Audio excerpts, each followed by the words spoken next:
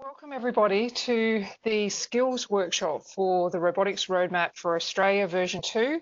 Thank you all for joining us, and the co-chairs for the skills workshop have put together a really jam-packed program for today, so we have a lot of material to go through. My name is Sue Kay and I'm the Research Director for Cyber Physical Systems with CSIRO's Data 61 and was one of the architects of the first version of the Robotics Roadmap. So hopefully many of you will have had the opportunity to go through some of the pre-recorded content. So I won't revisit a lot of that content in terms of the background to the roadmap, but I'll go through some of the aspects that are relevant to the skills workshop that we've organised today.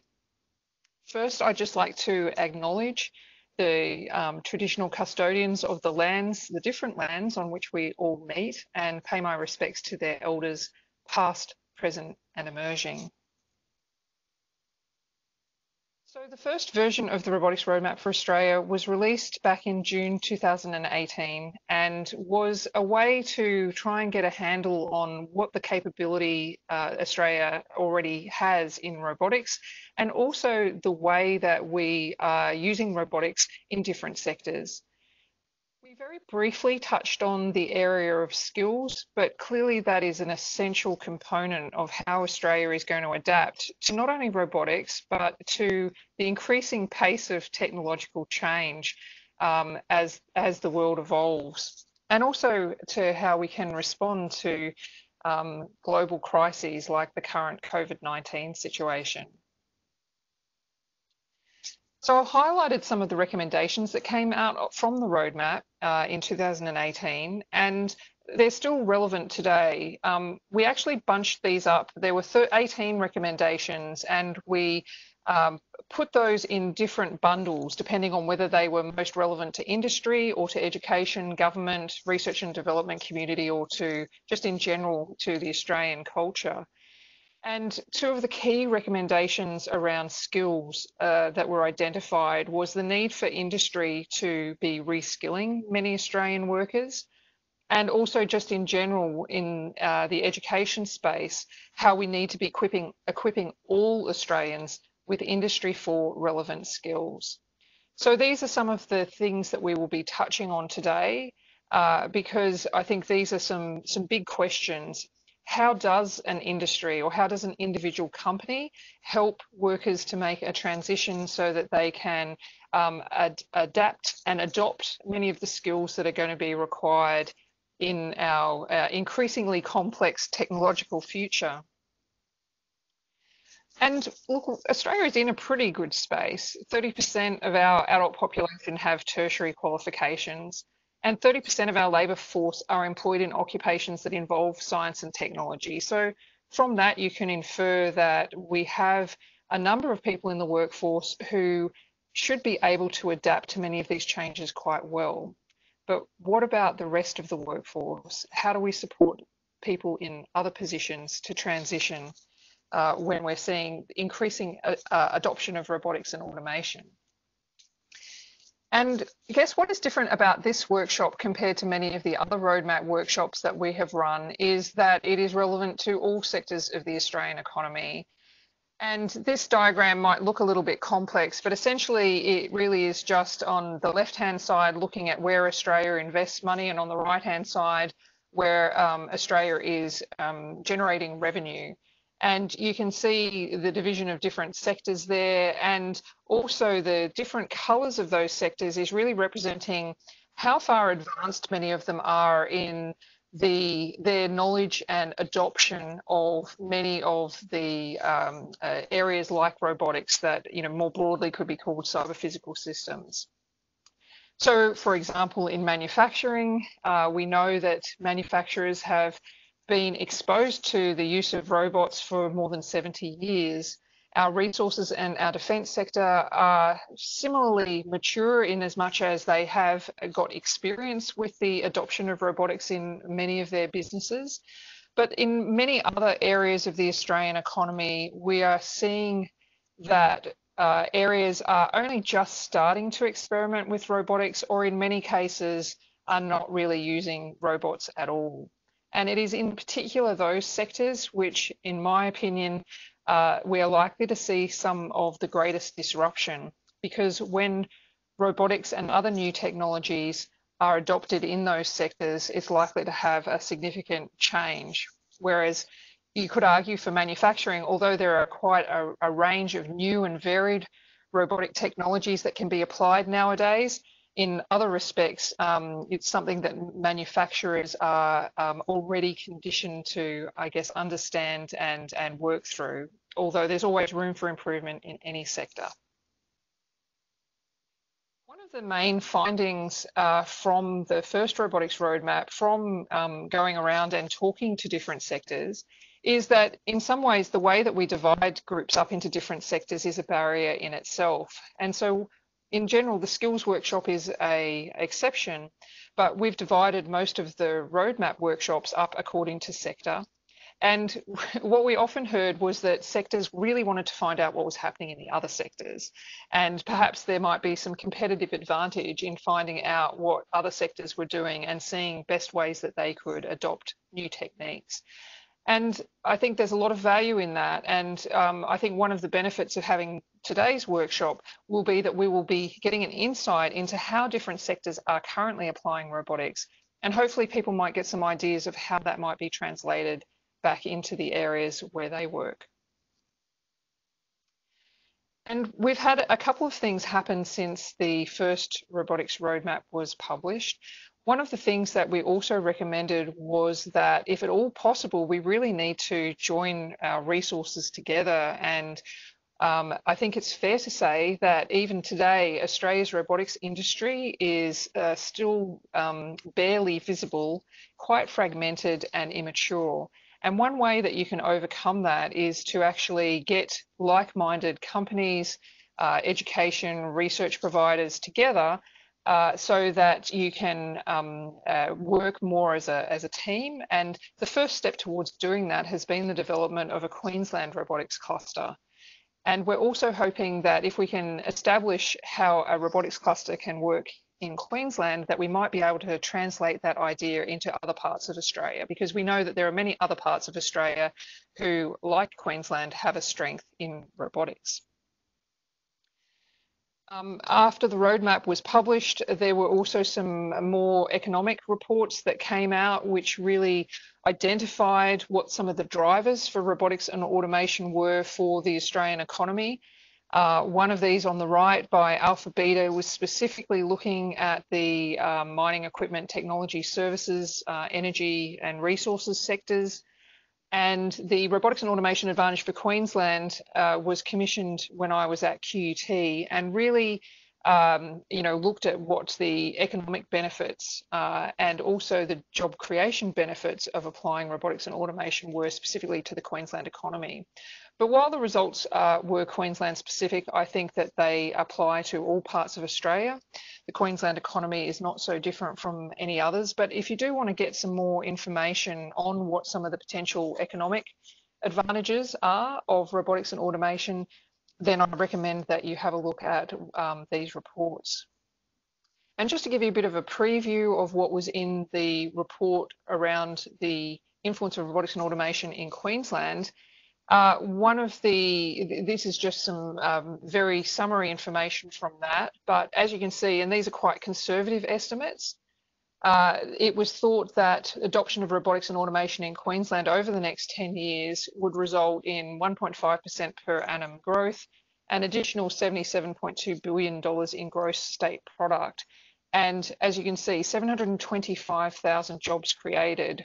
Now, Queensland is already a good creator of new jobs, but that's almost 500,000 more jobs being created to the state's economy than over the past decade. So I think there are a lot of reasons that, despite the fact that we're obviously now facing many challenges from COVID-19, in some ways it probably is a time when there will be even more pressure to adopt robotics and automation so that we can secure sovereign supply chains in many areas.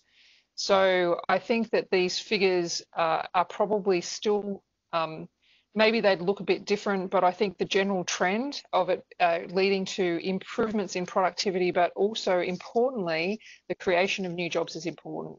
And that's why the skills workshop is important. What does that mean in terms of how we can best position people to take advantage of the types of new jobs that will be created in the future? And one of the things that has come out in, I think, most economic assessments of the impacts of robotics and automation and indeed artificial intelligence is that Australia's opportunity to adopt many of these new technologies is time limited. If we delay and we don't adopt many of these technologies, then a lot of the benefits that have been identified as accruing will disappear. So we have the opportunity to take advantage of this now and to help to I guess, make our economy more sustainable and to help create jobs. But if we leave it too late, then unfortunately we may not get the same level of benefits. So skills and jobs. I think it's fair to say that in the future, these are going to be having to rapidly adapt to change. One of the important things that we're seeking to do by developing this next version of the roadmap is to help change the narrative around robotics to one of job creation. Most of you are probably familiar with many of the headlines, or unfortunately it seems whenever a robotics story gets into the paper, it's often linked to job loss. And yet most of the economic indicators suggest that that's actually not what's going to happen. I think the key thing is that the new jobs that are going to be created will be different jobs. And how we help people to make that transition to the new robot economy is going to be critical in terms of making sure that we don't increase social inequity. So this is why addressing skills is so important. I think one of the other tasks of the roadmap that hopefully we will work towards in this workshop is setting out a vision that people can feel confident in pursuing. People shouldn't feel that making their businesses more technologically advanced is somehow disadvantaging people. And I guess finding ways that people can feel confident that they can pursue some of these solutions and not jeopardize their existing workforce. In fact, to help upskill their workforce is important. And I think it's fair to say that many companies in Australia to date have not been as proactive in supporting their workforce to reskill as they might. There are some notable exceptions. Companies like Rio Tinto have been actively looking at what their workforce of the future needs to be, and then actually working in conjunction with groups like TAFE to develop courses that help people to change their skill set to be more suitable for the types of jobs in the future. And really, I think we need a lot of other companies to be following that leadership model. We can't wait and stand back and hope that somebody else will take responsibility. I think more and more companies will probably find that they have a very loyal workforce if they find ways to help the workforce adapt to the future. And one of the most rewarding things of putting the robotics roadmap together back in 2018 were just some of the fantastic examples that we found of things that Australia was doing that really were world-class, all world first, and being able to start promoting those. And, I really think we were scratching the surface of many of the amazing things that are being done here. And Australians can be rightfully proud of our heritage in robotics and some of the fantastic work that we are doing. So these are all some of the reasons why we're now coming together to do our second version of the roadmap. In version 2, we're wanting to keep that momentum going, to encourage the right skills development, to help people to make a transition to a more robot defined economy, to identify areas where Australia can make a difference, and this is not just in the development of skills, but just in development of robotic technology in general, to keep unearthing the amazing capability that we have in Australia in this area. Australia is a nation of small to medium-sized enterprises, and many of them don't necessarily draw a lot of attention to themselves. And I'm constantly surprised by the number of new companies that crop up who are doing really interesting things in the space. And obviously we want to establish a clearly recognised robotics industry in Australia. so that we can take our own responsibility, I guess, for Australia's a future, and hopefully a future in which we are adopting technology at a fast rate. Because we had to move all of these workshops online due to COVID-19, we have put out a survey so that if you are unable to contribute in other ways, you could help us by completing the survey and having your say in the contents of the next version of the roadmap. So please contribute if you can. And I'd like to thank my co-chairs. They've really put a lot of work into putting this workshop together. Jackie French and Reza Ryan from TAFE, Preti Pretachandra from Central Queensland University, William Pagnon from Freelance Robotics, and there are quite a number of other people who have been helping in putting this together.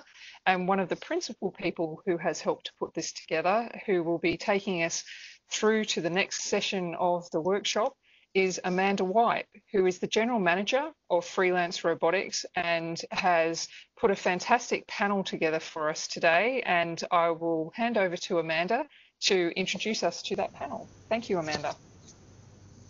Good afternoon. Thank you, Sue, for such a clear introduction to the topic at hand. My name is Amanda from Freelance Robotics in Brisbane, and I'm here to facilitate the skills sector industry panel as we prepare for the second version of the Robotics Roadmap for Australia. Now, this is the inaugural panel for skills and industry. The nature of jobs is changing, and as we shift towards an automated workplace with an increase in robotics and advanced technology, these changes are leading to a skills gap. Our existing workforce, who are used to doing things a certain way, will find it difficult to manage the change without further training and education. Meanwhile, those entering the workforce need to seek out different educational paths to arm them with the skills needed for jobs that are not what they used to be. So let's meet our panel. They're here to discuss the needs of industry. And I'm going to start with welcoming Robert Petherbridge. He is the Executive Director at TAFE Queensland, as well as a leading member of the Future Skills Group. Robert is well recognised in the education sector with expertise covering strategy, business development, stakeholder engagement, program management, as well as leading diverse, geographically dispersed teams. And we also have Corey Stewart, who is here as part of our manufacturing delegation. Corey Stewart spearheaded the Arm Hub initiative, leveraging Queensland's global leadership in advanced robotics and design-led manufacturing to create this not-for-profit company with its big mission to accelerate the uptake of advanced manufacturing in Australia. The other half of our manufacturing sector delegation today is Tim Morgan, who is the Group Plant Manager for our favourite biscuits, Arnott's. And I understand this plant manager role covers both the Queensland and the South Australian districts. So Tim is very well known in the food processing industry, having also had roles with the Campbell Soup Company in Australia and in the United States. So welcome to Tim and Corey. Next, let's welcome Leonie Mulheron. She's the National Business Development Manager at Lampson Concepts. Leonie is experienced as a business development manager, having worked in the medical device industry, and she specialises in the field of robotics. So if you don't know, Lampson is an Australian-owned company providing advanced material handling, including an automatic guided vehicle system introduced into Australian healthcare back in 2010. So that's 10 years of really very established work inside of robotics and industry delivery. So those are some great projects, Leonie. And our next panelist is from the global leaders in technology, Airbus. So representing the aerospace industry, let's all say hello to Scott White. Scott has the role of Industry and Innovation Manager within the Strategy and Business Development team at Airbus in the Australia Pacific. And representing government today is a Regional Director from the Department of Small Business and Training with the Queensland Government, Brett Haagsma. So DESBIT works with employers, small business individuals to support their career and business aspirations. So thanks for making the time to be here today, Brett. Let's also welcome our hospitality panel delegate, Pat Dennis, the Director of the Tourism, Hospitality and Personal Services for TAFE Queensland in the Brisbane region. Now, Pat is also the product sponsor, so he's responsible for consistent delivery of TAFE Queensland training and assessment for tourism, hospitality, baking and sport, recreation and fitness. I understand that Pat was also originally a pastry chef. And let's also finally welcome Brett Dale. So Brett is the Group Chief Executive of the Motor Trades Association of Queensland, and you might know this group as MTAC, and here he represents the services sector. So Brett has a strong history of working across health, logistics, education, training, workforce development, innovation and business advocacy, as well as support for small to medium enterprise businesses. So welcome everyone. We have 60 minutes of set Q&A, so I'm just going to set my timer to start now. And then the panel will be using our remaining time to field questions from workshop registrants who I see are currently very active on the Miro board. And if you have any questions for the panel, please add your questions to the WebEx chat function. Our co-chair, Jackie French, is ready to start collating them, so you can start adding your questions to the WebEx chat function anytime from now. Great. So let's get started with the first question. Corey Stewart, I'm going to field this one to you. When it comes to the robot economy, how ready is your industry's workforce?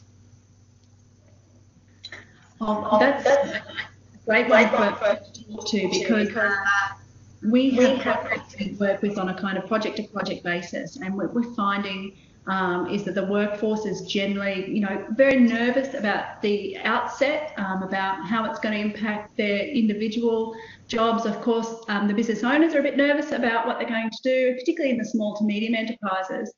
But the action of actually pursuing the Industry 4 applications, and particularly robotics, has tended to always turn into a very positive story around employers getting new skills, starting to use the robotics to take out the parts of the job that they haven't liked, and learning to maintain and program the robots themselves. And a lot of the workforces, it's been a case of, when do I get my robot, as they see other people in the workflow operation sort of get aspects of their jobs automated. So it's been a case of people being able to do work, higher value work, take out the dirty, the dull and the dangerous, as many say, and also then be able to do novel projects. And take a new business case back to the business owners and say, well, because I can automate this now, we can now take on a certain project, or we can now do something at a certain scale or price point that we couldn't before. So we have also been engaged, like we do robotics and often AR and VR in combination in terms of developing digital workflow and other aspects of manufacturing workflow. And this together, these parts have been a kind of steamrolling effect. So what I guess I'm saying is, for us, it's been a very important fact that going one-on-one with a company, particularly because we work a lot with small to medium businesses, and working with their workforce who are experts in their job, so helping them augment their job, do their job better, has really had hands-on transformation. So it has also filled a bit of a gap where there haven't necessarily been the courses available just to step into this sort of training, and in some cases it's then inspired key workers to go and get further training or formalise their experience. So they're taking more proposals for training back to their employers, saying, great, if I could sculpt in AR and VR and I can send that directly to the digital workflow of the robot, well, that's terrific. Now, what do I need to learn how to do, engineering assessment digitally, or whatever it is that is actually upskilling them to do that job. So that's been my general experience.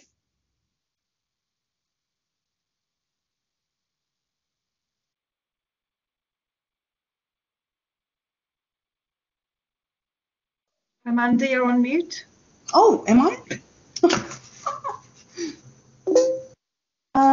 Can you hear me? How's that going? Yes, that's better. Thank you. Okay.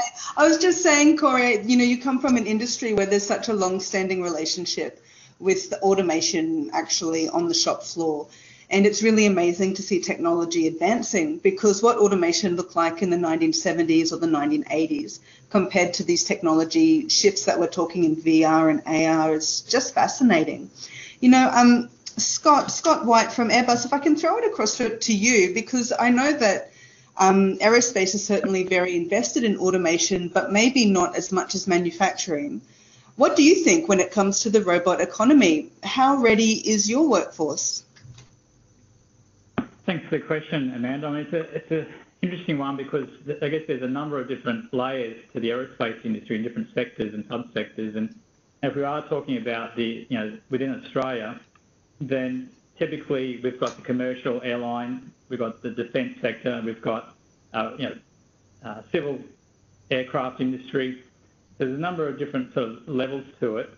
And one of the great things about the Australian aerospace industry, we do have a very highly skilled workforce. So there is, I guess, a lot of knowledge that's already there. They readily adapt new technology. But the great thing is, I think it's never necessarily in the context of new technology replacing people outrightly, because there's a lot of the work we do, particularly in the maintenance, repair, overhaul area, is relying on people being able to turn a spanner, to put it colloquially. So there's a lot of that work still has to be done by the human workforce. But how do we actually expand the capability of what the aerospace industry does? And that's where we're seeing the advancements in drones, where we're seeing the use of big data, and how can we now analyse data that we could never analyse before. And to do it wasn't practical to do it with humans. So a lot of the advancements we're seeing is actually increasing our ability to do things that we haven't been able to do before. And hence why robotics, AI, machine learning is taking us to areas where we've never been before. But the other challenge we have is, within the aerospace, we have assets that typically are 10, 20, 30, 40 years old. Yes. So while we've got the new generation of technology and we're educating people about the advancements, we still need to maintain a workforce that can work with the current or previous generation technology. And you often find that as a gap. And that's what, certainly pre-COVID, the challenge we had was not so much a lack of skills necessarily, it was a lack of people with skills.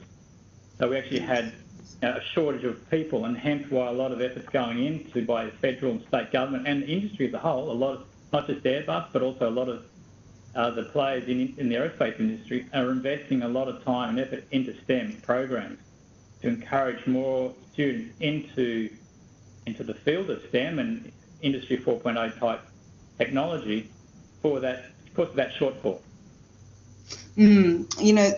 You've raised a really interesting point there, Scott, which is that COVID has changed the way in which businesses are operating substantially.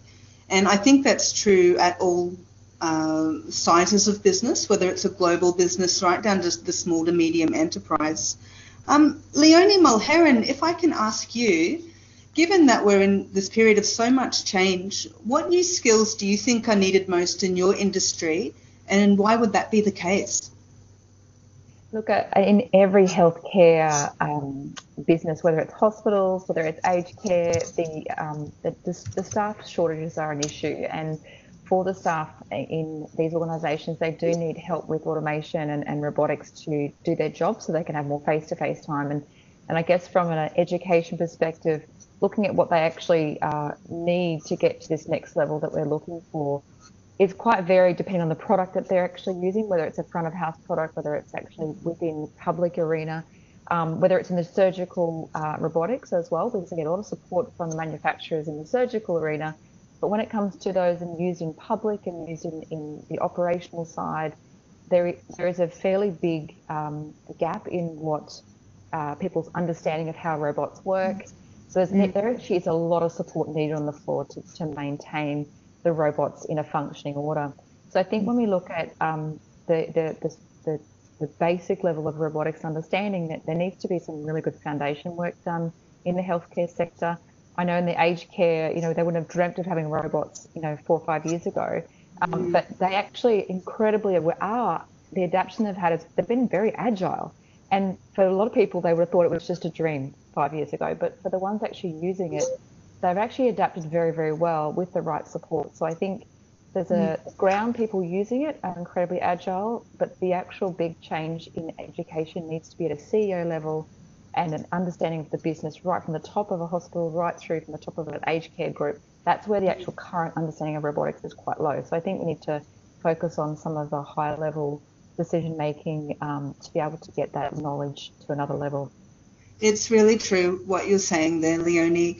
You know, different approaches aren't necessarily possible inside of a single industry, but people have different attitudes. And so what does that mean in terms of who's funding operations versus who's using operations? And it's not unusual to find that when we're looking at upskilling, that person actually on the ground using the technology has a fairly clear idea of where their skill base is, but their understanding may not necessarily translate to the point of the person who would be investing in their skills development. And I think that's not just an issue inside of your sector, but probably generally true. Just very quickly, inside of your sector, is there, to your knowledge, anyone using things like apps to get a baseline of whether people have the skills required to use the technology or what their skills might be that they would be looking to develop through training? Look, at this stage, the training that I've seen for robotics has been very simple videos and very, very basic bits and pieces of training from all different integrators at different levels. So the apps, they actually are using apps to use the actual robots themselves, but there's actually no simple form for, except for very, very small snip videos that are actually used on the actual tablets that I've seen. Yeah, I think that's very common what you're saying. Brett Dale, if I can throw this one over to you, because you're over in obviously a very specific industry which is related to motor and vehicular use. What new skills do you think are needed and why in your sector?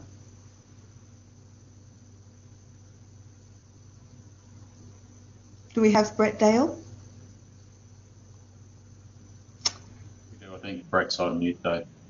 Oh, that's okay, we'll give him a moment. Hi Brett, how are you? How's that going? Is that perfect? Yeah. Sorry, I have a great statement you missed.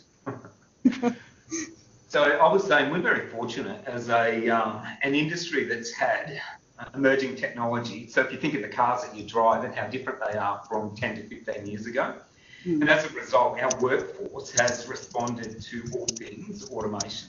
And I think there's been great progress in that space. I think what is missing though, and if you think about our industry in automotive, we have no onshore manufacturing. And at the highest level, I think there is need for a huge cultural shift in mindset about our capacity. And I think COVID-19 taught us that, you know, the dependency we have offshore on supply chains is not a good practice. Now, technology and robots can enable us to do things that we weren't competitive with some years back. And I think that's the challenge for my industry, is having the faith to bring that back onshore and become, you know, the users of the technology such as robots that can build lots of things that we were not competitive for previously. But as far as our workforce going in maintaining these technology products, such as, you know, could be remote machinery out on farms. We're working with telematics that can go back to the country of origin or manufacturing that comes back to a local manufacturer to tell them that a repair is required. That seems to be working exceptionally well, and we embrace that and we learn as we go through manufacturing training. But I think we're missing opportunities, and that's what the challenge is for our industry. Yeah, that's a really good point. And, you know, the idea of supply chain disruption has had a massive downflow effect. I'm hoping, from my perspective, that we're going to see on the other side of this crisis a major reinvestment in the way in which we do business inside of Australia, all the way from the manufacturer down to the service user. And when it comes to the sort of, you know, vehicle operations, like you said, you know, there's a massive difference in the way in which, you know, a vehicle being run now works compared to how a vehicle ran 20, 30 years ago. And clearly there's a skills gap just sitting there in terms of our local workforce being able to best utilise the technology. And not just the technology that's being rolled out right now, but I can imagine in cars there's going to be a huge transition over the course of the next 5, 10, 20 years as we see different types of technology integrated into everyday vehicle use. Absolutely, and that will have a whole of society impact. And and I think the challenge for government is to introduce these trials and real technology that exists, and then we need to invest in Australia to be the creator of that technology rather than the recipient. Yeah, I like that point. To be the creator of the technology rather than the recipient is a really, really good point. I'm going to throw this across now to Pat Dennis. Just off that back end point, because, when we're talking about investment, Pat, training comes in many forms: traditional university courses, vocational education, technical apprenticeships. And so, there's also these newly emerging micro-credentials. What would suit, do you think, industry best and why, particularly when we're talking about this idea that new technology is emerging and we need to sort of grasp onto the cutting edge for our workforce to be most effective? Thanks, Amanda. Well, for hospitality, there would be a need for ongoing training. As Sue pointed out, well, there might be 37% of people that have a degree or higher. The hospitality industry doesn't have that level of education, and it's quite often a gateway industry straight out of school for younger workers. So there will be an ongoing need for training, and in the short term, it would be at a micro-credential short course level, because as technology comes in and robotics come into this industry, there's going to be a need for just-in-time training. And it was mentioned before, I think, by Leonie around how robots work. So what was being talked about in the aged care industry, I could see happening in our industry as well for the need for change. Yeah, there certainly is, isn't there? And, Tim, Morgan, if I could have your opinion on this as well.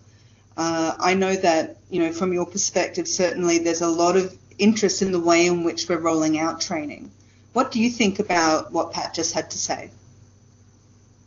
Yeah, so for us in the food manufacture, I guess one of the challenges we have with regards to training is training people with courses, but then getting the application and the practice in the workplace consistently enough that they retain the skills. And so short online courses, we think, are the way to go, where the learner can do the training that's applicable to the type of skills that they need for their specific workplace, so that they can use them frequently. Because we have invested in training courses that individuals have gone on, but then they don't use the skills, and then 6 months later you need that skill and you ask them to go do it, and obviously because they haven't practiced, it's really a forgotten skill already. And certainly in big, large manufacturing, that's a challenge that we need to overcome. So short online courses that are learner-led, specific to the environment or the task that person's working with, or the type of automation they're working with, are probably most applicable in our industry. And so when we throw that back to Pat, when we're talking about training opportunity and reinforcement of learning, Pat, what do you think for the average worker inside of your industry? Do they have the ability to apply what they would learn from vocational education versus maybe a university course or getting on board with micro-credentials? For now, or for what's coming in the future? At the moment, I'm particularly interested in what's happening right now. What's happening in the future is also a really good point. Yeah, well, I mean, for what's happening now, I think the training's meeting the market needs. If you look at the robotics roadmap, however, and identify that within that industry there's a bit of exploring going on, and there is, and so adoption is coming in the future, I would say that what's being trained now wouldn't prepare somebody for potentially what they may be needing to possess in skills and knowledge in 10 to 15 years' time. But then that goes to another presentation that was linked to the webpage on this seminar around lifelong learning, and that's a whole other discussion of how you actually engage a workforce to become lifelong learners. Yes. Yeah, Pat, I can't underscore that enough. You know, we've got a large workforce that are invested in their jobs, but that doesn't necessarily mean that they're invested in career development or education around that job. You know, the development of skills and lifelong learning, you know, on the other side of the technology that we're bringing to play, I'm hoping that that marriage will be a lot clearer for people, and that the youth that we have training now will have a lot more career direction in terms of that investment in lifelong learning. Tim Morgan, I know that you have some good examples of what's happening right now with BHP Mitsubishi Alliance. Can you just outline that for us in some more detail? Because I'm particularly interested in how they're utilising the different types of training to reskill for Industry 4.0. Sorry, Amanda, that's probably not me. Oh, Robert, my bad. I'm sorry, Robert Petheridge. Robert, are you there? That question was for you. Thank you. No, that's okay. I was going to be very interested in what Arnott's are doing. I'm sure that the workforce would love if that was the case. So you mentioned, sorry, I should say that Sue mentioned in the introduction the work that's been done in the West with Rio Tinto and the South Metro WA tape there, which was, has been a great bit of work, and we're picking that up and working with BHP Mitsubishi Alliance to develop a set of skill sets, micro-credentials and qualifications that go to supporting the implementation of autonomous operations, but more broadly Industry 4.0. And probably relevant to the discussion that we were just having, it's actually multifaceted. So we've ended up from the scoping exercise that we're at a point now that we're about to proceed, with 10 different micro-credentials, 12 different skill sets and 2 qualifications. And that reflects the need to create new employment pathways from school into entry-level jobs, but it also represents the need to work with the existing workforce and upskill the existing workers. So as jobs change and the new technology comes in, workers can either adapt to that technology and bring it into their jobs or add it to their existing jobs, or in the instance where jobs are totally redesigned, create new roles and create pathways between existing roles and new roles. So that's really the work that we've been doing.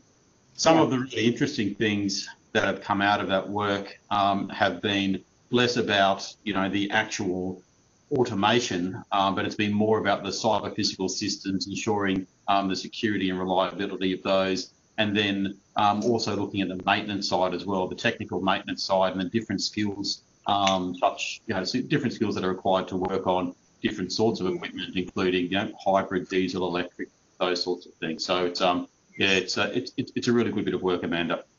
Yeah, it sounds like it's been a massive investment in terms of really looking at what the workforce needs is, and then coordinating a training package that's going to have outcomes. And when it comes to looking forward with what could be available for upskilling, these sorts of models I think will be very informative with regards to the results that are gained. BHP and Mitsubishi, I think, are possibly putting forward something that's very interesting in terms of an industry-specific training package. Actually, Brett Haagsma, if I could throw this across to you, how does the government, so DESBIT in particular, identify and fund training and skilling needs for an industry? Thanks, Amanda. Appreciate that one. DESBIT has a multifaceted role there. We operate at very different levels in how we get that information. So at the very top end, you'd be looking at things like Jobs Queensland, who provide a strategic advice into the government, and they're very much focused on future skills needs and workforce planning and development. You've then got ministerial skills roundtables that give opportunity for stakeholders to contact direct with the minister. Senior leaders from industry and government meet regularly. In one of the video presentations, Shay Chalmers touches on the reference group that she is part of, and gives information to government and to DESBIT in that case. DESBIT's also put together some localised responses to that as well, regional jobs committees to bring together local stakeholders and look at what training and investment needs to be made to address specific workforce issues. There's one in the Redlands which sits in my area, which is great, so it's led by the local Chamber of Commerce. And we've also got industry advisory arrangements through industry skills advisors. They provide information to the department. So we've got a lot of different linkages there to provide us with the information, because to touch on something Corey said earlier on, the experts are in their jobs. The experts aren't necessarily sitting in the chair I'm sitting in. I don't know a lot about robotics personally, so to set up training, you need those experts and getting that voice of industry, and that's always been a challenge for government and one that we continue to work on. But we really do need that industry input, and that's why I'm pleased to have the opportunity today to be part of this, to pick up some of that industry advice, to look at where we need to go. You know, we've moved a long way from where we funded trade-based apprenticeships and trade training. That was what government funded. When we start conversations now around micro-credentials and skill sets of common nature, and we're looking at the different micro-credentials that are out there, I think that's a magnificent step forward, and that's been based on the needs of industry to look at those little pieces that can be put together to help people in their jobs. So, and just one other quick point on that, because a couple of other the presenters have made it, the understanding from the top down. You know, the management needs to understand their workforce and their business to truly be able to put in place good training solutions. You know, they need to understand, the point was made around the new and old technology. You know, it's the need to actually integrate that training across the workplace. So for us, yeah, we rely on that voice of industry and getting out as much as we can into industry, and working with regional jobs committees, regional skills investment strategies, such as Amanda, you represent a committee in the Redlands area for that one, to get that information to be able to feed into the investment area and the design people who design the programs. So hopefully that covered it for you. Yeah, I think that it's fundamental to this whole process succeeding in terms of upskilling a workforce, that we can coordinate all of the stakeholders really effectively. And, you know, Corey Stewart, I know ArmHub represents a new type of stakeholder for manufacturing. I'm going to throw back to you at this point, because I'm curious from your point of view, what is the general mood in manufacturing regarding job displacement? So when we set up the ArmHub, we did quite a comprehensive feasibility study, mostly in Queensland, but also had kind of touch points across other states. And what we really found out is that companies, and our target audience was in the main SMEs, and then a few larger businesses. So just with that sort of overview, we found out that businesses, manufacturers specifically, know they need to adopt Industry 4. The question was really, how do I do it? Who can do it with me? Where can I go for the advice? Who can I trust? They're very concerned about getting locked into software models. That's a good point. A great nervousness around, look, I'll just be honest, a great nervousness about not knowing how to talk about what they don't know. And this is sort of one of the reasons that the ArmHub has come into being, to try and be a kind of trusted conduit of information and resources that can build in and out from the manufacturing space. So that's what we know. So I don't think it's about a thought that they could continue business as usual. They thought digital disruption, they had to be at the front of it, otherwise they would really be irrelevant. So there was a great anxiety around that. So I think what the opportunity then is to think about, what do they need to take on, Industry 4. And like I said, in a day-to-day experience for us here in the hub and the partnerships that we're building, even though we're a university and we do R&D and applied R&D, it's really, they need to be able to see it. What we sort of coined the phrase here is like drop it on their foot, be able to see other companies apply it. So yes.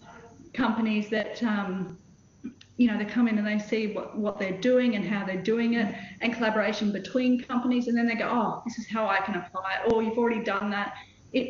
At that point, I suppose, when they've got that entry point, we find that then they just sort of starting their journey. And if they think about it like a journey, becoming kind of industry 4 ready or enabled, it's kind of, the sense is it doesn't ever end. It's just, where am I at on that journey? And I do have a plan going forward. And they're not totally consumed by, I guess, the sense that it's just undoable. So they're taking a part of their business, hopefully a strategic part.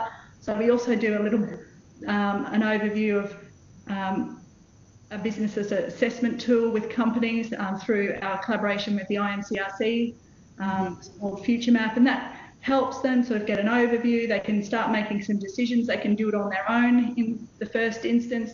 They can also then seek advice against any of the people that we can direct them to, and then they often come back because they have a problem that they know they're ready to solve and move forward. But that, you know, typically takes at least 6 months by that time that kind of loop has gone around. That's for the smaller companies, but often the bigger companies have a very similar path in their work with us. You know, it strikes me as you were talking that there's so much energy that goes into this concept of lifelong learning and the transition from our current education models.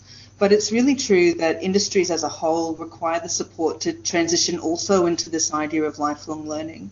You just mentioned, you know, that business owners are kind of becoming more agile, that they're reviewing what they do, and it's becoming part of their business process. That what happens now isn't just the model that they're going to keep for the coming, you know, decade, 2 decades. It's a realization that actually now, for training to be effective, the businesses also need to do it differently. They're also in the process of major change management, and the support levels provided through a cluster really is something that is so important to be able to provide that different level of agency for business owners who are already often very time poor, and also not necessarily planning for that change.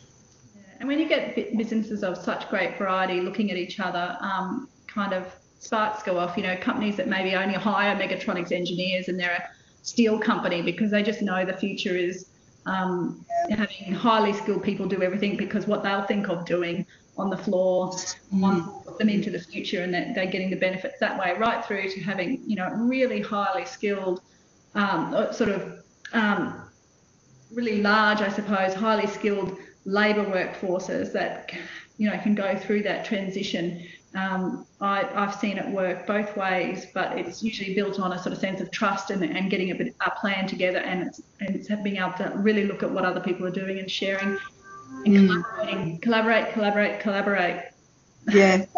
You know, Tim, this is a really good point for you actually, because here you are sitting inside of a massive exercise, which is, you know, food processing at an enormous national scale, international scale. How are you finding in terms of the day-to-day user of the facility, so your average worker on the floor, are they managing the change, do you think, effectively? What sort of supports are in place to help them as they need to change the sort of work that they're doing? Yeah, great question, Amanda. I think for our experience, certainly when we're bringing in automation or change, that's familiar. So typically we've been upgrading our packaging technology on a regular basis, and it's definitely, as it's evolved over the last 20 years, in particular, the speed of change has increased and the type of gear that we're bringing in. But the employees who work in that space are familiar with that change, and they expect it to happen every couple of years. And so when that technology comes, they see it as just another piece of kit that they need to learn and adapt to. And so that's quite familiar, and I'd say it's sort of close-in change. Where we see challenges though is when we bring in I guess first edition or brand new technology into our environment. So recently we did an AGV installation into our Brisbane factory here. So we have 650 people in this facility. We introduced AGVs into the packaging area where they actually were moving around within our workplace, not in our packaging store, but actually in the factory environment.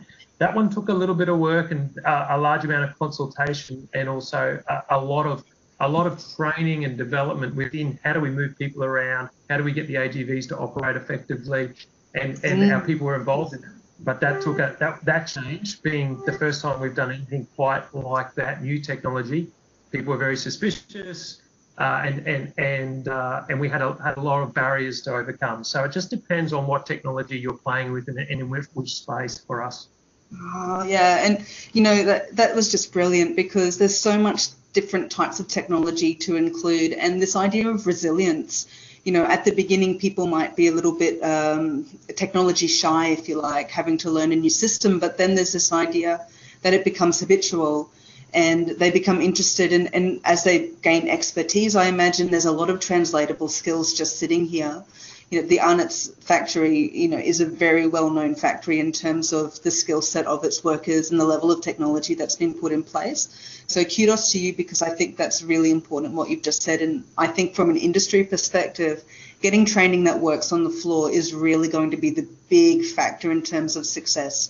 Going back to this idea of having a better supply chain, having a better way of investing in, Australian workers and getting our workforce skills ready, it's these kinds of applied examples that are making a massive difference.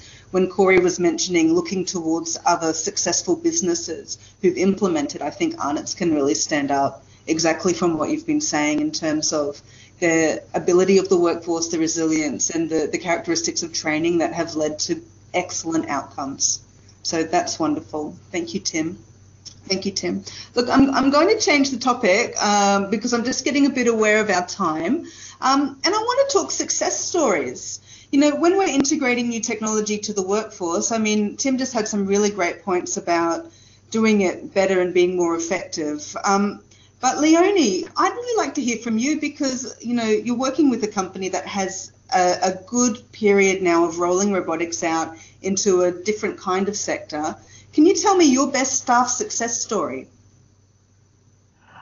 Yeah, it's really quite interesting. I see the staff as well as the customer, whether it be a patient or a resident, actually a part of that success story, because the robots are there for obviously to support staff, and their responses we've had for, say, care staff or nursing staff when having to work alongside robots. Some of their responses in those first, I guess for us, we did worry about their response, because residents actually and patients actually accept robots quicker than staff do.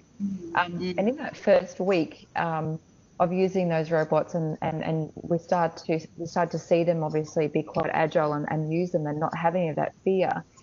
A couple of months after installing in one of our first facilities in the world, which is an aged care facility in Brisbane, Prince Willem, and one of the staff members pulled me aside and just said to me, "You know what?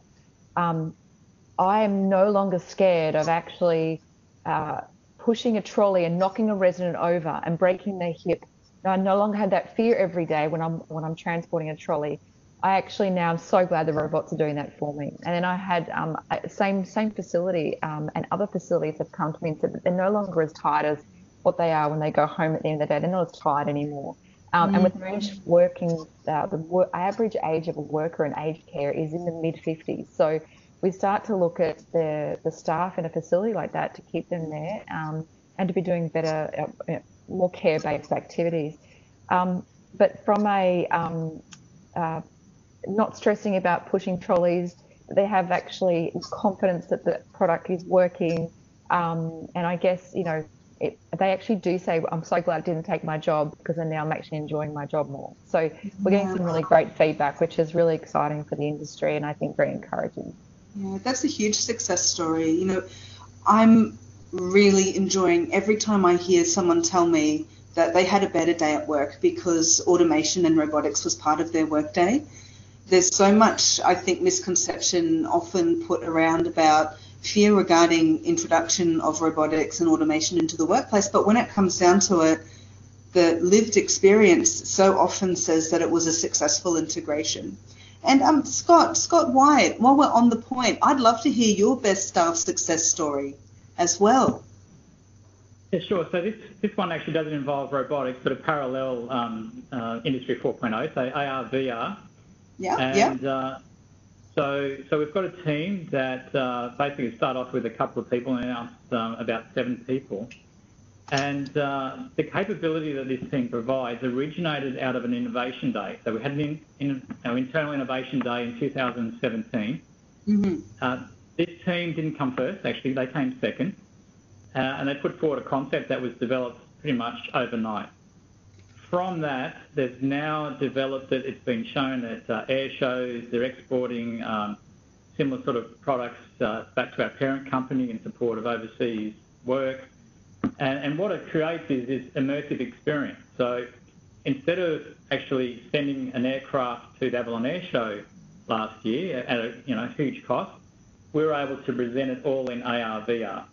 So potential customers could be immersed and experience it and swap configurations in a matter of seconds, which would normally take hours, if not days, to change the configuration. Oh, that's impressive. So that was obviously more of a marketing customer engagement activity, but now we've also rolled it out as part of our engineering process. So they had one task which on the engineering schedule would have taken 3 months of mock-ups, engineering design work, engaging with the customer. Using AR, VR, that was reduced to 1 week. And the interesting thing is, a lot of people are often sceptical. People who have an experience go, like, I don't believe the technology. Okay, put the headset on, experience this, and then it's hard to actually get the headset off, and they want to stay using it because they really see the value and the benefit. And the same was with this customer, in terms of they want to have their equipment in the back of a helicopter and want to see the best layout. So thinking traditional, build a mock-up, build a real-world model so we can manoeuvre around it. And we said, no, we can do better than that. We'll create it all in the virtual world. Obviously, they're still sceptical. They tried it, and then in the reporting of it over the next few weeks, they go, no, let's go back to the AR, VR world so we can talk it through. So that's brilliant. And I'm that person. I'm the person who wants to keep the goggles on. It's true. Yeah.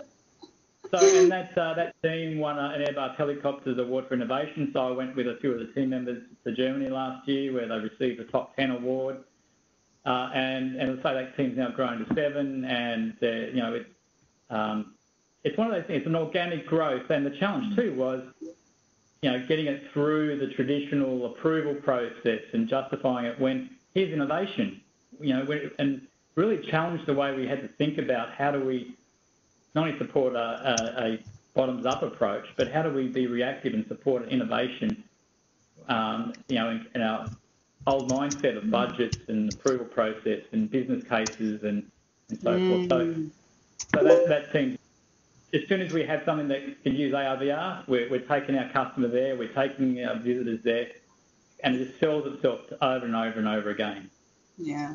And what an amazing success story for that team. That's very impressive. And it just goes to show that when you have some disruptive technology and you can move into a new space, I love this idea of blue ocean, red ocean. The red ocean is overused, and suddenly you can move into a blue ocean where everything is available.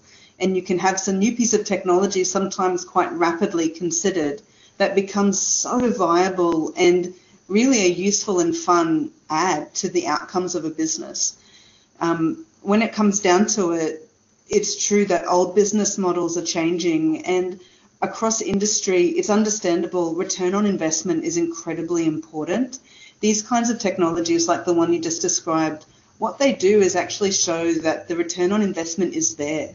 If you make a sound decision and you invest appropriately, disruptive technology and agile business practices can actually transform and actually massively improve a business's bottom line. But industry has to have the confidence to go there. Can I have a talk to Pat Dennis, actually, talking about business confidence? Because as the hospitality person, I know you have a lot of really high personality, very engaged staff working across your industry. And I want to know what your best staff success story is when integrating new technology. Well, within the hospitality industry. Good question. I think there hasn't, as far as robotics go, I haven't seen I haven't seen a lot of new technology come in recently. Okay. However, there are, I guess, if you look more broadly at Industry 4, there are success stories around the use of big data and being able to use that data. If you look at organisations such as the Australian Tourism Data Warehouse and Tourism New Zealand, as far as being able to predict tourism trends, we can see overseas. There's a good success story with Barcelona City Council being able to use technology to provide tourists with tailor-made routes and tourist attractions and offerings. So there's greater, I guess, application for that in Australia within the tourism industry itself. And leading to things like self-guided tourism and real-time information. Probably the most evident that you've seen in automation in tourism recently in Australia would have to be around customer service, so self-service check-in, which have been adopted for other industries itself. Yeah, these are all kind of falling into that big umbrella of smart cities technology. And there's a massive amount of capacity. I think when we consider the usage of data to make not only tourist experience better, but local civic experience better as well. And what's available in Barcelona, there's some wonderful online agencies which are promoted by the World Economic Forum, which are developing smart cities technology rollout. And I would be so interested to see how they would go in the Australian market. I pointed out to hospitality in particular just because I really feel that if there's a self-selection bias for people entering into different types of careers, that there's a very high engagement workforce sitting inside of hospitality. And I think that it's not just youth culture. I think that there's actually a huge engagement with the capacity for new types of technology and what they would be able to do. It's not just about having a fancy bar robot. It's actually about the utility of providing better customer service. So I agree. I think that's really true, Pat. Robert Petheridge, when it comes to new technology being a success, what can you tell us, coming out of Queensland Future Skills at the moment? So I think successful implementation of new technology does come down to, at the end of the day, very good change management. Now, skills and workforce development is a really key part of that. But just having the training programs and those sorts of things available isn't going to be enough to actually transition the workforce. So the approach that we're taking in the work that we're doing for BMA here in Queensland is to look at the new technology and then look at the technical skills and work out from that work what are the new skills, what are the new training programs, etc., that are required. And overwhelmingly, all of those programs fall within the skills and the vet space. There are some, higher education ones as well, but predominantly the new skills and new programs that are required are in the vet space, which is why, obviously this session is so important.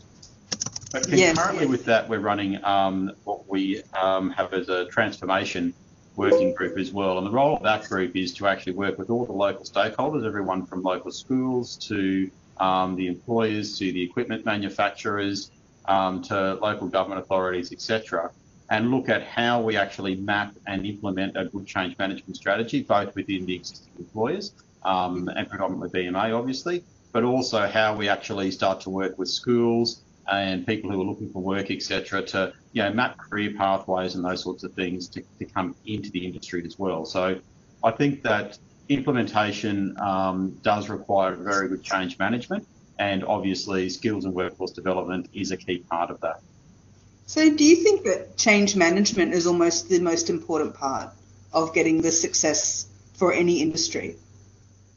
Well, I think absolutely. Like if you take the example of,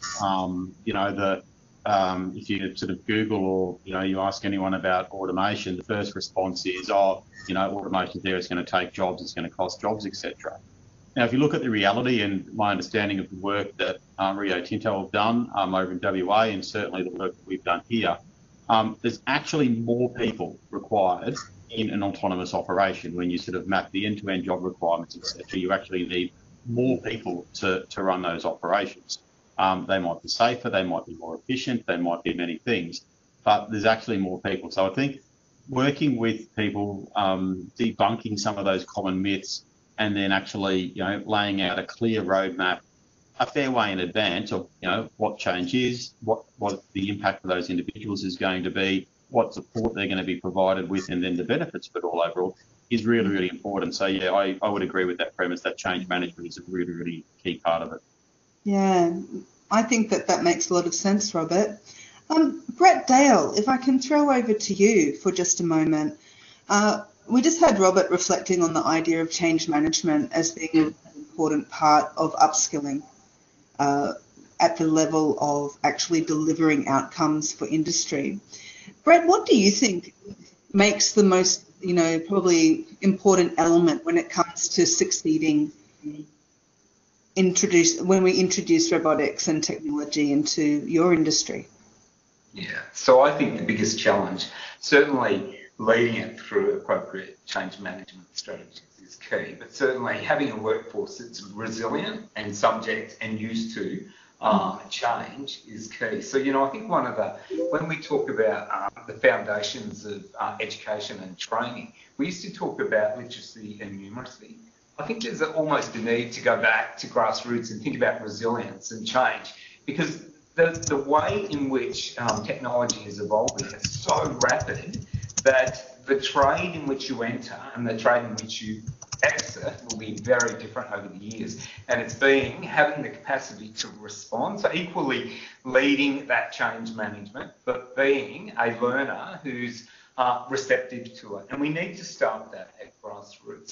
That's a big challenge, and I think that will determine the success. If I think about my industry, we're an industry that's very successful based on the fact that mobility is almost like water and food. We need it to do everything. We've become so dependent on cars and trucks to get anywhere and to enable supply chain. So being successful in business was almost a given. Now, with the amount of change that's coming and technology, the way I've had to stimulate the interest of business to get them ready to transition to new business models is to act as an agitator, to talk about the disruptions that may occur, that may be a threat or may be an opportunity. And originally, that was really challenging for my members and the industry as a whole. In fact, I think they thought I was mad 4 years ago when I started doing it. Because it seemed like a voice against them, but I knew it was inevitable technology, and that agitation really worked. So I think we've got a much more future-focused industry as a result, and we established Australia's first automotive innovation hub as a result of that. And we contemplate and bring in new players, but we spread that message to the whole of industry to spark up their competitive nature. And that agitation works really, really well for me personally and from our industry. Oh, that was great. Yeah, I like, let's agitate everyone. That's fantastic. Because when it comes down to it, there's a lot of slow moving. As Sue said right at the beginning before we got into our panel discussion today, there's a massive opportunity sitting here in terms of what we can do as industry, and then there's what's actually happening. And we probably need more agitators out there to try and see what we can do to coordinate, from the top down and from the bottom up, and meet somewhere in the middle in terms of having that excellent outlay of the capacity for Australian industry to really make a difference. Not just on the global sector, but for me, it's really, what are we doing to provide better systems and better products for Australians as well? What's happening with our local market? We're almost out of time for our 60 minutes, so I'm actually going to throw it open a little bit. I have one more question, and whoever wants to answer it, you can have a go, because we all have to learn from our mistakes. This is a good question. Do you have any stories of staff training in the age of automation where it just went wrong? Who can tell me when it went badly? Does anyone want to put their hands up?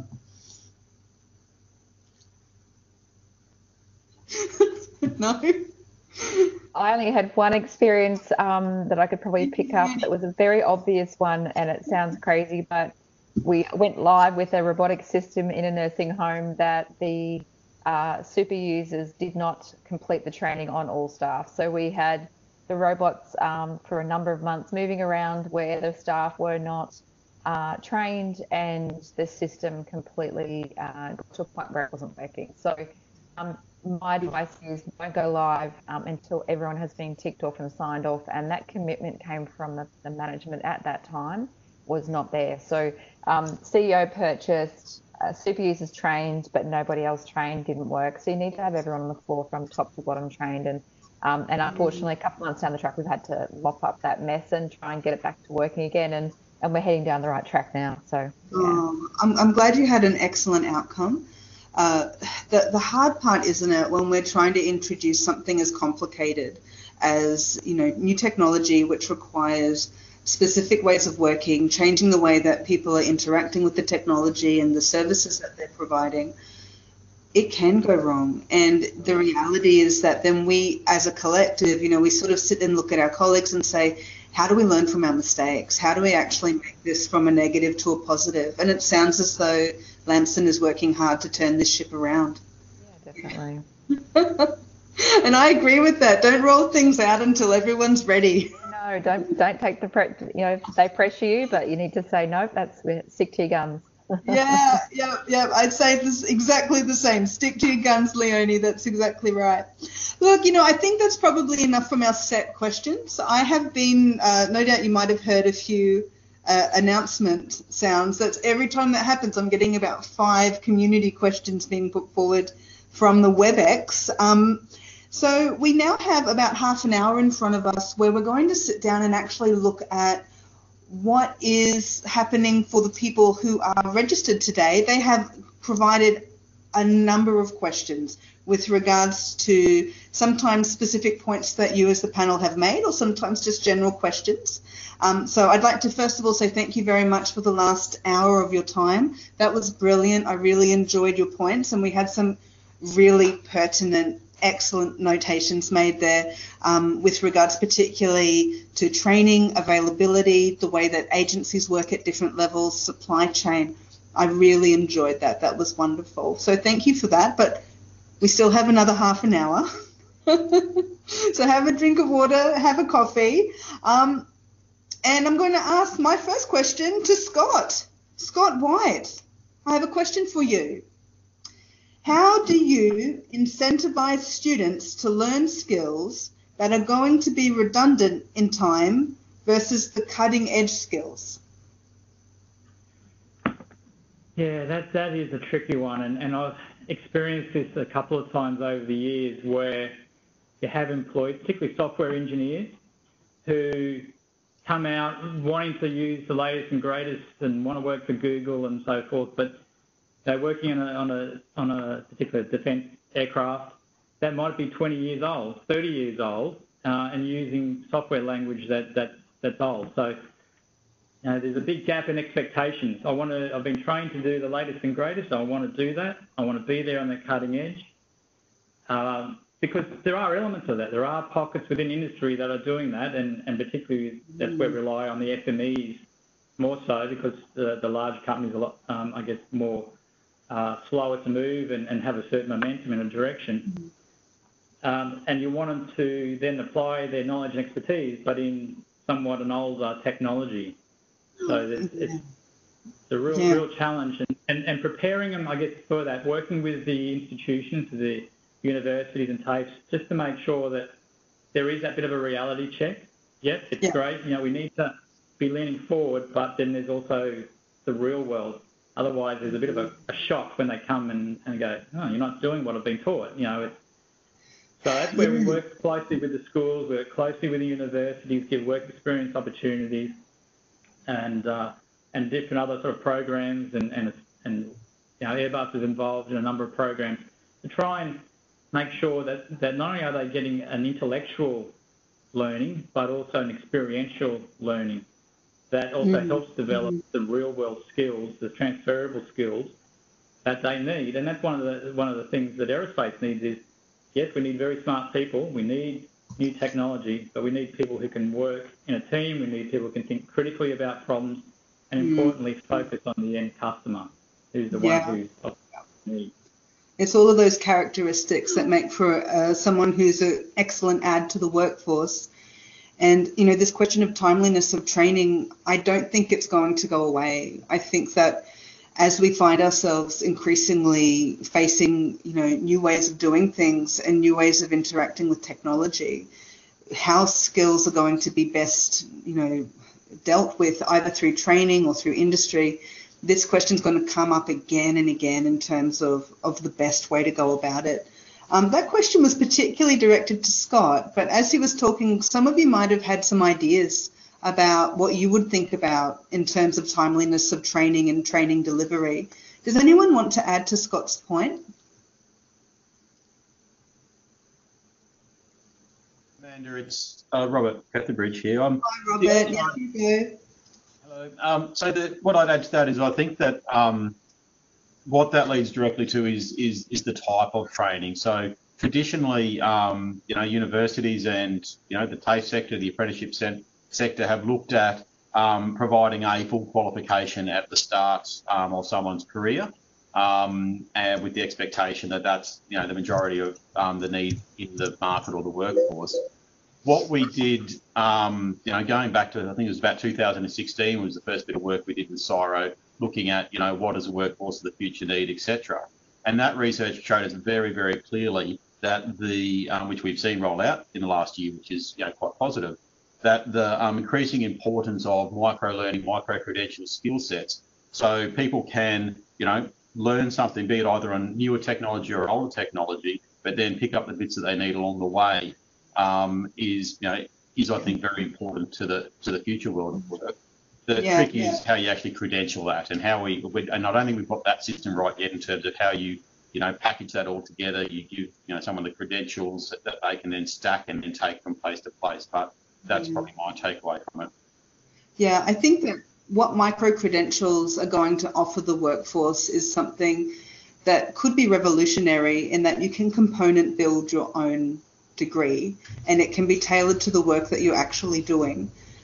Given that we're asking people probably to be more engaged in their vocational training from both from both a skills perspective and a doing perspective, this idea of learning as you go is going to change the way that education is delivered. And, there's some big questions here. I don't know if anyone's really answered them from, internationally from a delivery perspective yet. And it's why we're really looking for those case examples to see how actually do educators step up and step into a training space when everything is so bespoke, it's so customized, it's so about what that actual trainee's experience is and where their skills need to be going to do the job that they particularly are engaged in.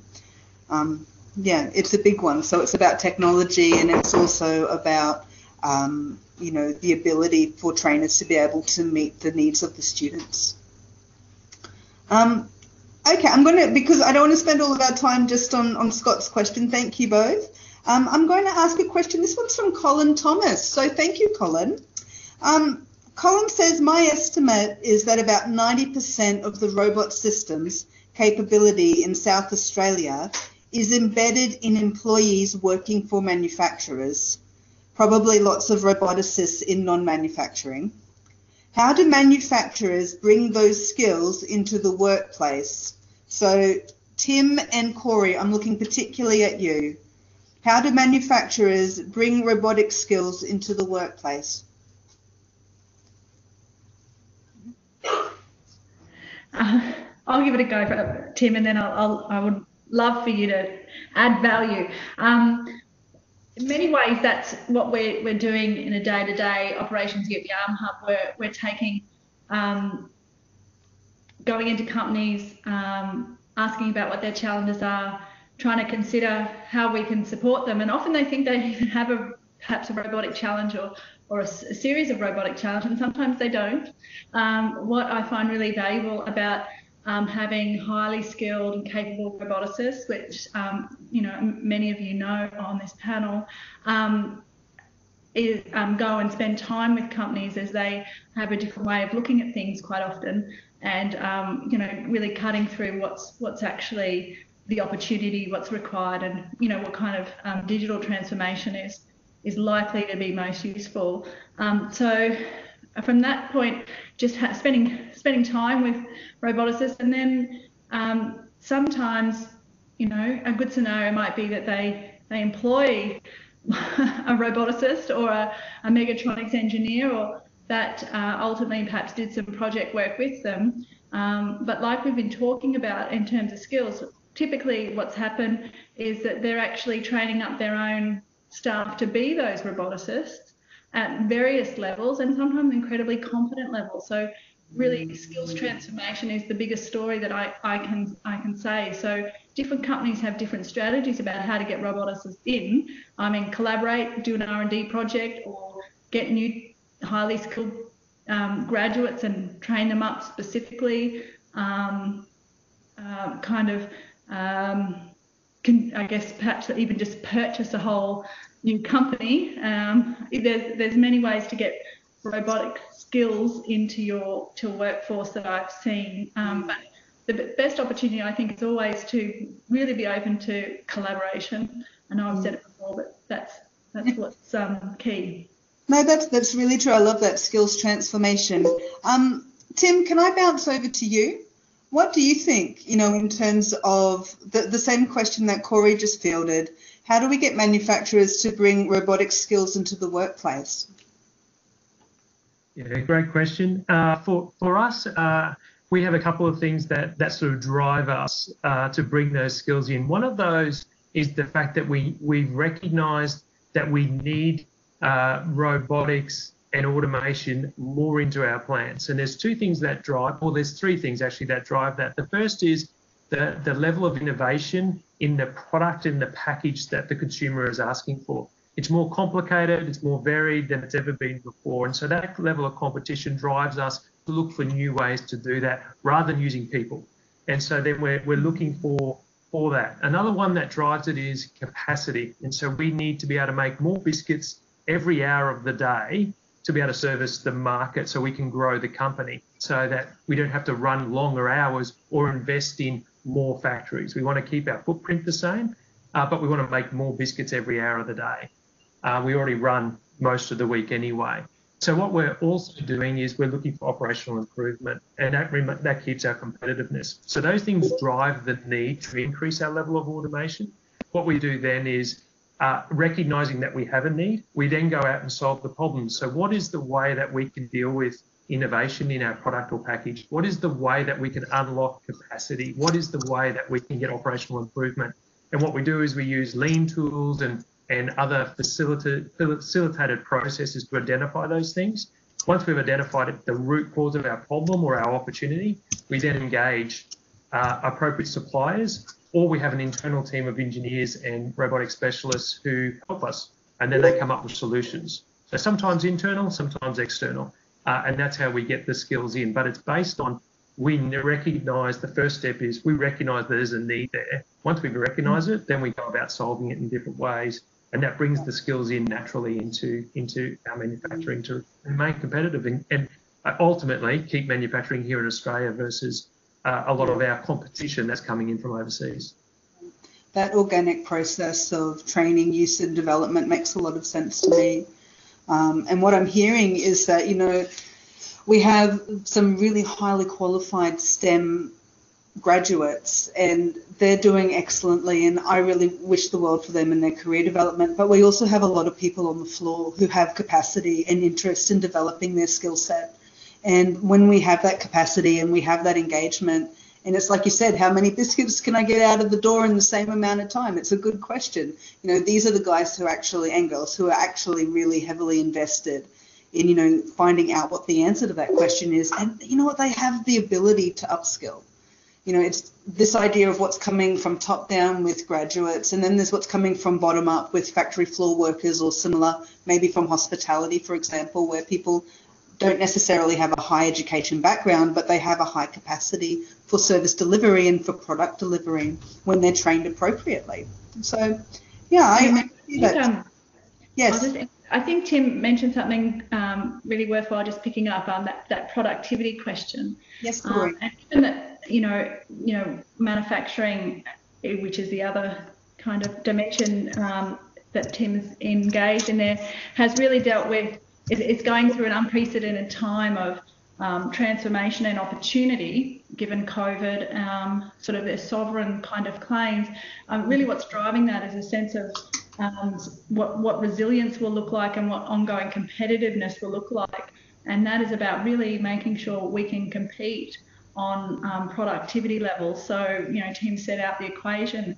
And the only way the nation can do that is by, adopting Industry 4, of which, of course, robotics is such a significant component. And I know we'll talk about this in the manufacturing kind of section too, but there's terrific overlap, and that sort of urgency, the sort of focus that is now, is a great time in which to really be thinking about the skills and how to get them in many different modes, perhaps even at once. So, working, training, applying it on the floor. I think businesses are more open to it now, perhaps than ever before, and I think there's resources perhaps available to support that. So, seize the moment. Absolutely, Corey. I do think we should seize the moment. That was brilliant. Thank you. Thank you. I'm going to ask the next question, and it's from Sharon Singh. Hi, Sharon. Sharon is interested in robotics resources. She says, robotics resources are quite expensive for schools here in Australia. Is there any support from organisations or industry to provide support in this area?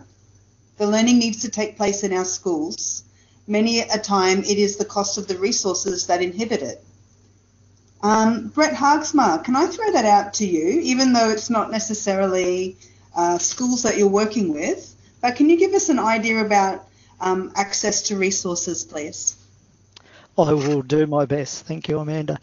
In that space, I'd be thinking of things like the Gateway Industry Schools programs. There is some in manufacturing and aerospace, and there's good success where you can actually create meaningful partnerships between schools and industry. What we find is if there are jobs around a school, it's in the school's interest to be able to transition students out into those industries. It's a good outcome for everyone. It's a good outcome for the community, the schools, and the participants. So if local industry can see the benefit in that and be able to either provide equipment to schools or support to get that equipment, it benefits both parties. So my best answer at this stage would be the Gateway to Industry programs and building on that type of activity, and locally looking at what's available around local schools where they could partner with industry to get some of that equipment. That makes a lot of sense.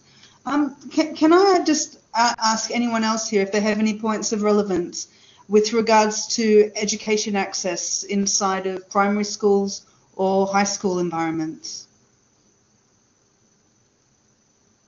It's okay if that was it. GISP is really, I think, a very high value program. It's for Queensland.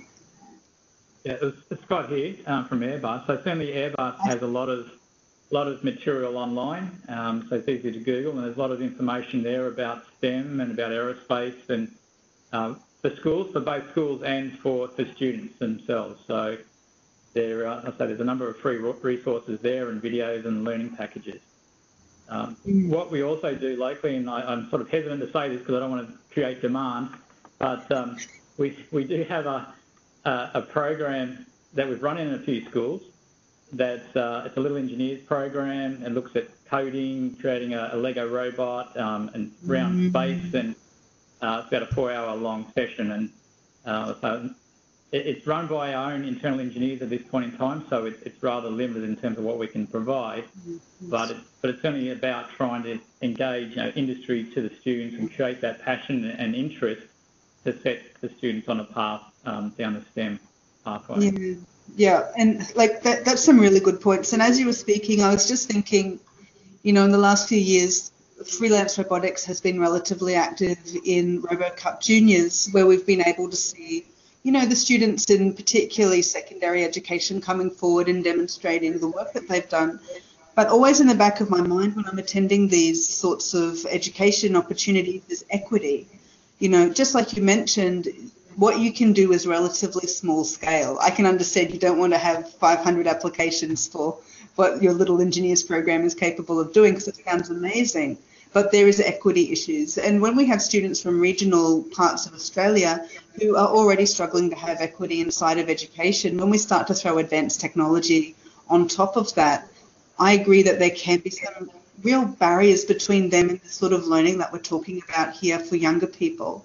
And certainly, I think all of the states and territories are going to have a big question on their table, which is how do we get technology out there? It's not just about providing a drone or, you know, some extra laptops. It's actually about the sort of work that you're talking through, Scott. You know, it's about what's happening inside of industry. It's about tailoring that education system and having the teachers competent and ready to deliver what the students will be asking them to deliver for their regional teams and their regional towns.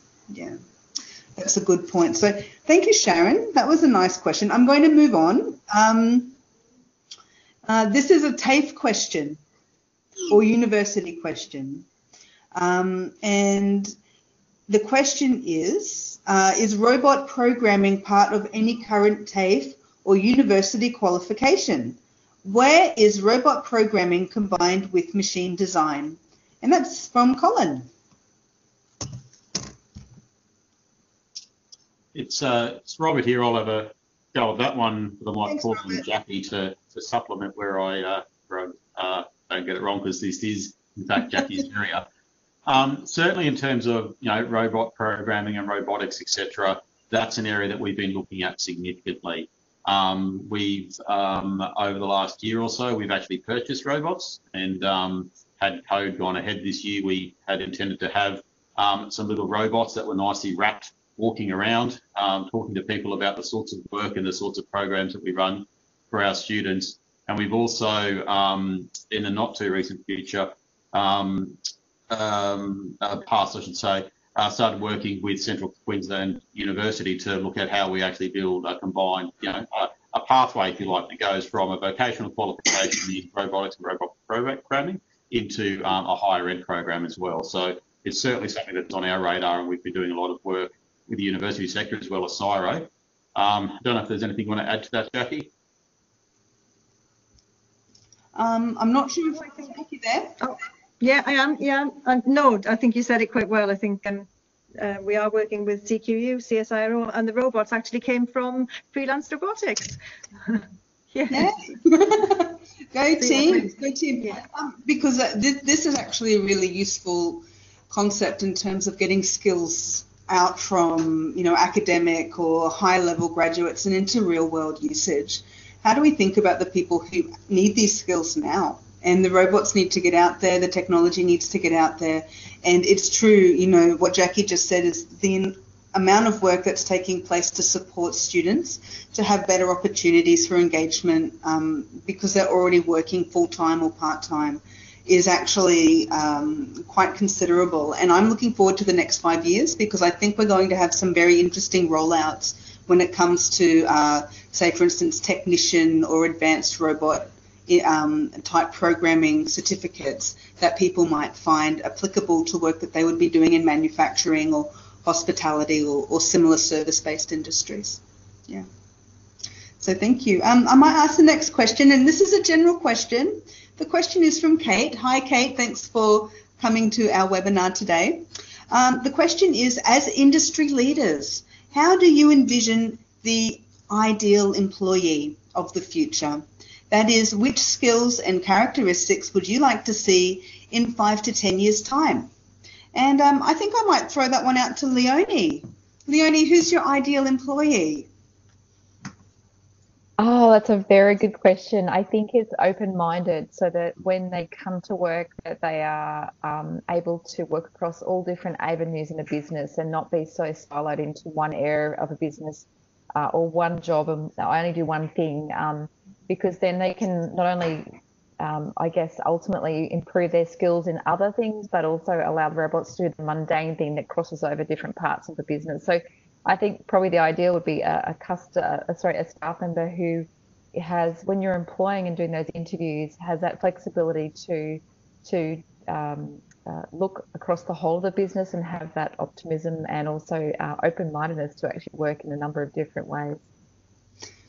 That makes a lot of sense, Leonie. And what's your opinion, Brett? I'll throw that to Brett Dale. Can you give a follow-up to Leonie's idea of what the key aspects are for the staff member of the future in the motor industry?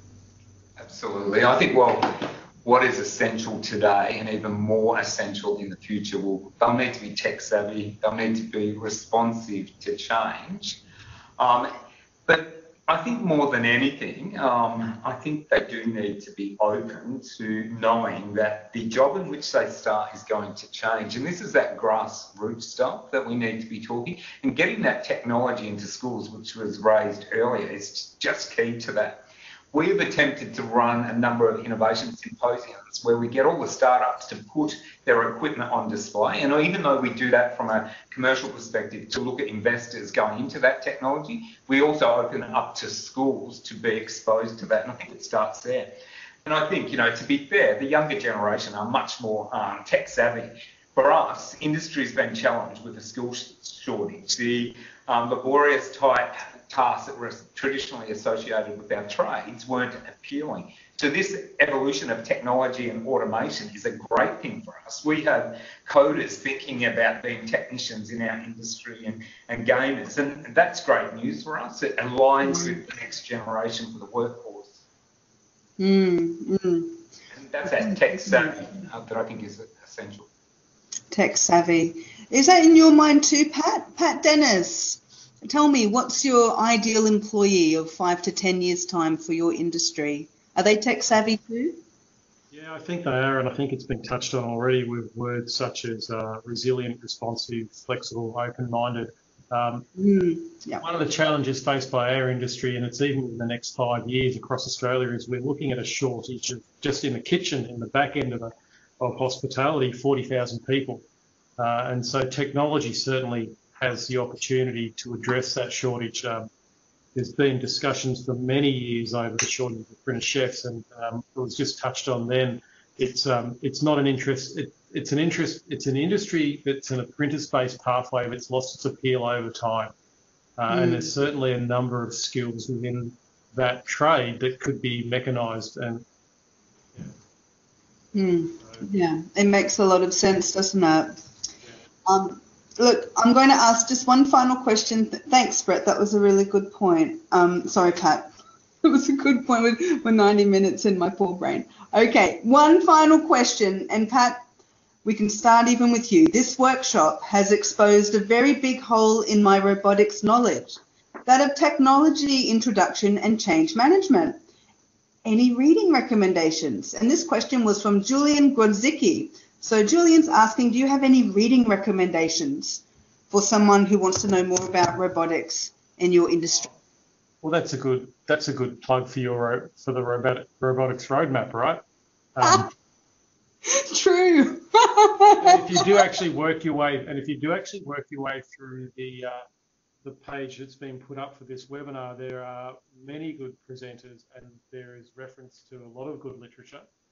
So I would start with that to get your head around where the future's going. Thanks, Pat. That's lovely. That's lovely. Who else has an idea? What's your top read? Does anyone have a good suggestion of a book for someone wanting to know more? Or if not a book, maybe just a resource, because we're all digital these days anyway.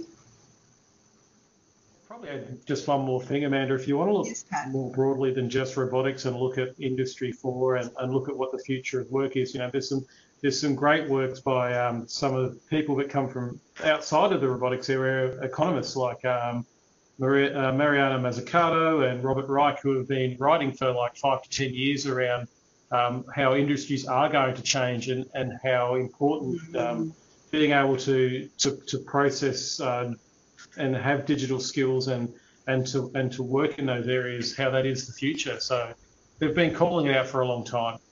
Yes, that's a really, really good point. If you don't mind some government-based literature, there's certainly been a lot of investment that's come from government think tanks or associated departments where they've sat down and actually put together not a roadmap per se, but at least some plans for what different industries need to be doing to address the introduction of automation to their workforce. Those are certainly worth looking up. And then, yes, you're very true what you're saying. It's those big umbrella concepts. Economists are doing a really good job of looking at it. I'm also particularly interested from a generalist perspective of what this means in terms of society. So we're going to have to start thinking about smart cities, about different ways that we have ethics for policy and policy rollout, and what the everyday consumer actually wants from our robotic and automation changes. You know, we're all in the process of continuously readjusting, you know, where our society is going and what we want from the technology that's available to us. And having a look at what's available, not just in terms of print media, but also going out and seeing what you can find in terms of resources, forums, and what else is online can actually be very useful as well. I'm going to wrap it up pretty soon, but I really loved that question. Does anyone else have a final thought or something they would like to add that maybe is very important that we get across today before we finalise?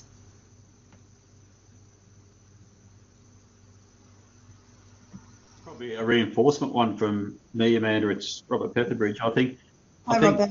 Just having the focus on a skills chapter and recognising the really important role of, you know, vocational education and training as part of a continuum, if you like, of skills. And, you know, certainly in all the work that I do, the training sector, the skilling sector is very, very important, but a lot of the time gets overlooked for, you know, sort of university partners, etc. That's not to suggest that universities and everything don't have a role to play. And I think Brett probably summed it up really well before in one of his comments, which was, you know, around lifelong learning and moving between vocational and higher education pathways. There's a real need for, you know, for each of the sectors in those pathways. So congratulations for everyone who got the, you know, the skills chapter on the table. I think it's a very important piece of work. Thank you, Robert. I completely agree with what you've said. You know, we need to have some really strong direction coming into the next, say, 5 to 10 years so that we can plan a better workforce and to take really a hands-on approach to this opportunity that's being put in front of us. Does anyone else have a final thought that they'd like to add? Hi, it's Elliot here. I'm wondering if I could make a final comment. Yes, please.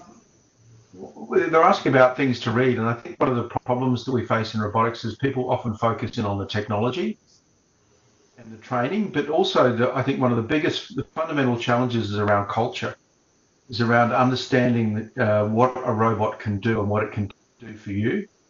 And so many cases, we had this in the defence workshop, is there's a crisis of imagination about what robots can offer us.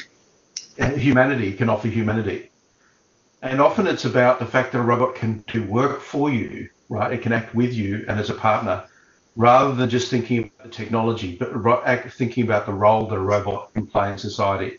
I think that's going to be a very interesting conversation for people, and something, if you look at Industry 4, the fundamental point behind Industry 4 is not the technology. What it is the principles of Industry 4. And Industry 4 principles are around open, transparency, and distributed decision-making. So it's that thing that we really need to, that's something that people need to understand. You can have the technology, you can have the capability, but you have to have the insight and the culture to actually adopt that technology. Beautiful. I think that was a really excellent sum up point, Elliot. I completely concur with that. And on that note, I think we're going to say thank you to all of our panelists today. It was really a pleasure to sit with you over the course of the last 90 minutes and have this conversation. And I really encourage everyone who was able to participate as a registrant in today's workshop to follow up and to take some note of the work that was submitted, for instance, in terms of videos, or if you have anything further that you would like to raise, by all means continue utilising the Miro work board. My understanding is it's going to be out for quite some time, and it might be the case that our wonderful panelists from today might drop in and even have a look at what it is that you've had to say there. So once again, thank you all for your time. I think I'm going to hand it back to Sue. It was a complete pleasure. Thanks very much, Amanda, and you did such a great job fielding all the questions and making sure all of the panelists were involved so we could hear so many different perspectives. The next steps, as Amanda has previewed, are that our Miro board will remain open, and so you'll have the opportunity, if you would like, to comment on where the skill gaps are in different sectors. So we have a board on manufacturing, mining, health, aerospace, services, government, hospitality, education and defence. So please feel free to participate and put your thoughts up on those boards. As I mentioned at the start of the presentation, we also are running a survey, and so you are able to contribute to the roadmap by completing that survey. The next steps from here are that the co-chairs for today's workshop will be undergoing the tough work of actually putting that chapter together. So we hope to have all of the chapters finished near the end of this year so that we can produce a new version of the roadmap. So look out for when that happens. So just to finish, I'd like to thank our co-chairs for today, Jackie French, Reza Ryan from TAFE, Priti Pritachandra from Central Queensland University, William Pagnon from Freelance Robotics, our fabulous moderator today, Amanda White from Freelance Robotics, and Elliot Duff from CSIRO and Andrew Scott from the Queensland Robotics Cluster have been busy in the background, beavering away on the Miro boards there with William. So thank you for your help. And please, well, I get you to join me, but we won't actually be able to hear your applause.